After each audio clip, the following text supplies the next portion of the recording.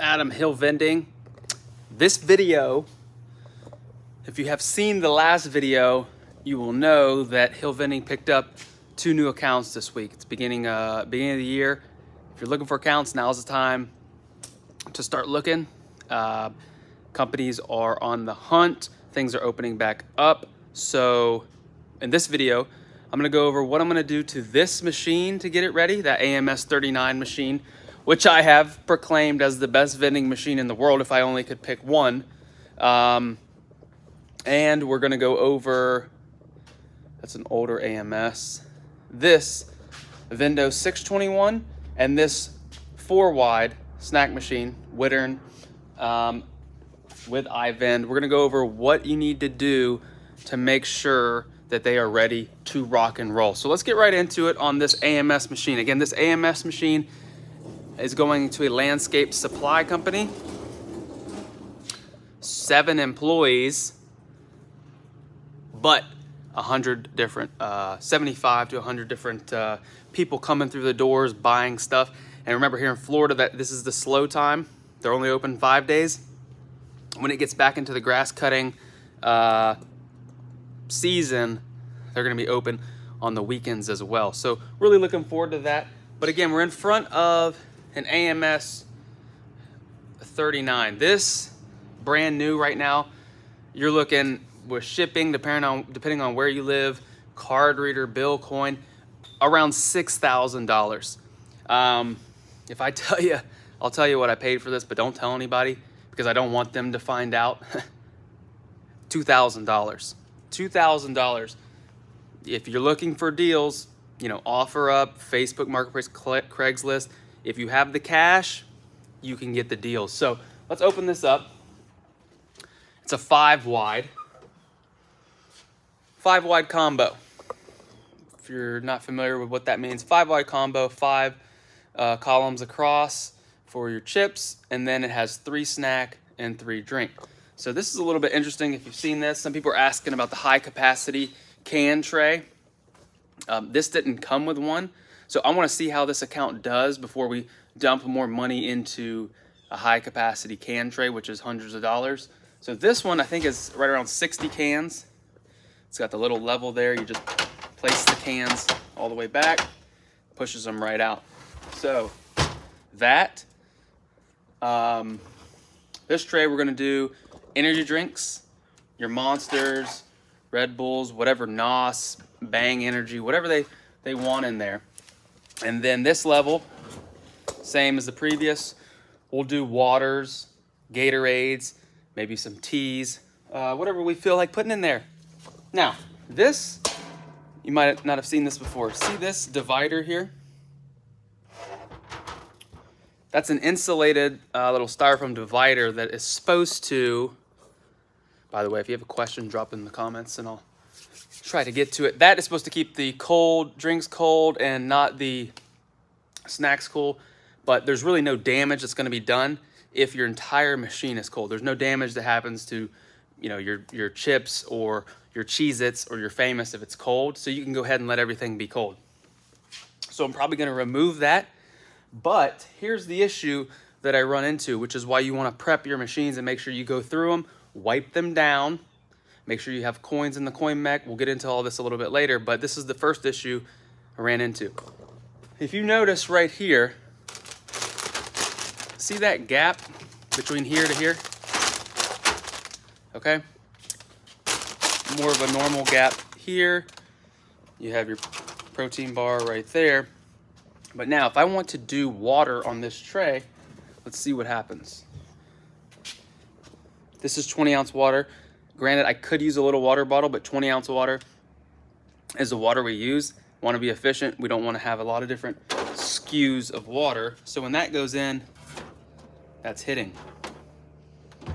So that's not good, okay? If we switch it around, so here's what I'm gonna do.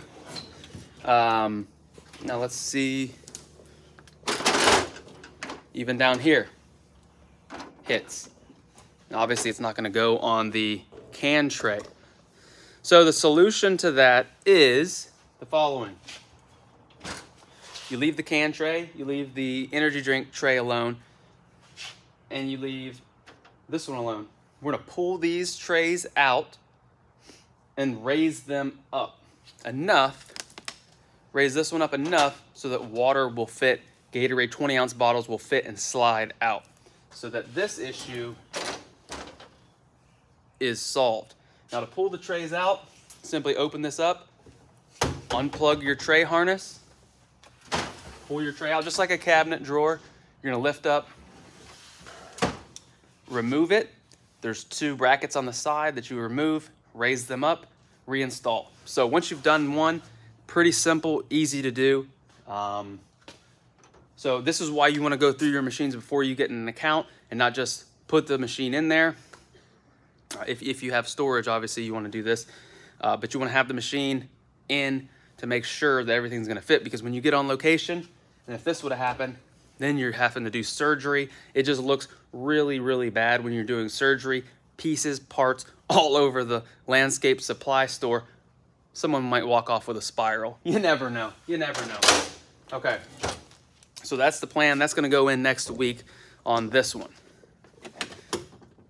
The other thing you want to make sure that the bill coin mech lights on.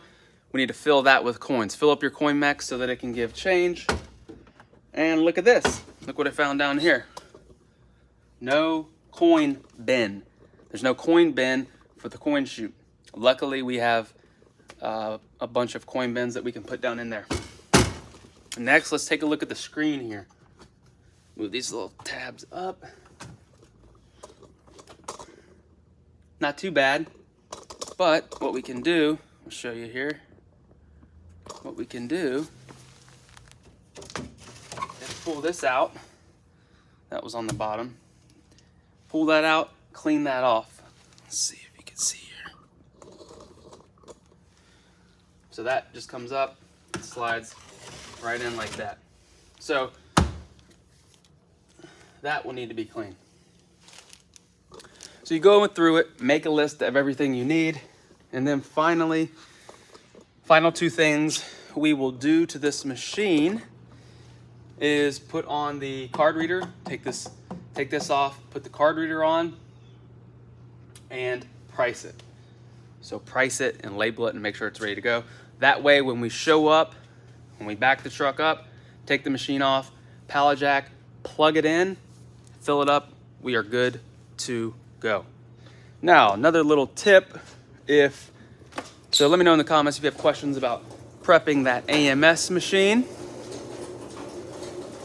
The next is these 2 machines. If you're looking for something, you want to wipe down your machines, Simple Green, all-purpose cleaner. It's supposed to be safe, you know, good for the environment. Great little solution. You get this at any Home Depot or let's see, or Amazon. You can order it in. So as you see, this you can use Windex on that, but let's see how good this works on that right there. So if we spray it a little bit, look at that.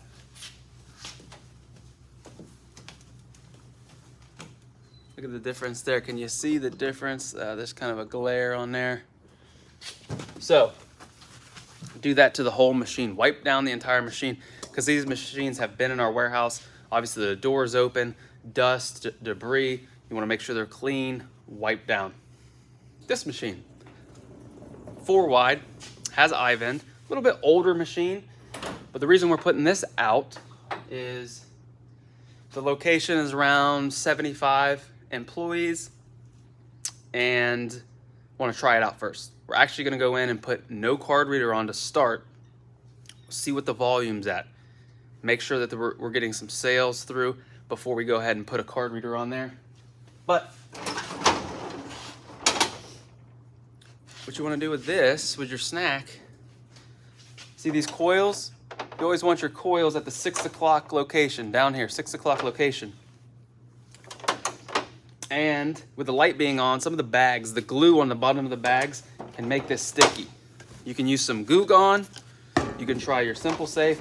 You want to wipe these, you want to wipe your trays so it's smooth.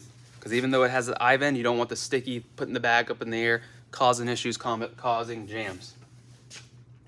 Next, if you want to change your prices, change the price scrolls to the correct price. These are all going to be $1. Big chips up here. Same thing here. Wipe these trays down, set the price, go into the board, set all that.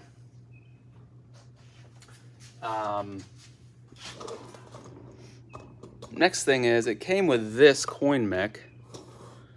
This coin mech right here. MEI coin changer. This is a little bit of an older model, but I'm of the opinion, if it ain't broke, don't fix it. Not yet. We have plenty of spare parts in there, but let's ride that out until it gives issues. Then we can put in a new coin mech. So again, remember, want to get this in before we leave. hillvending.com/course, helping people save tens of thousands of dollars getting started with their vending business. At the end of the month, in January, so Monday, the 6 months free coaching goes away completely.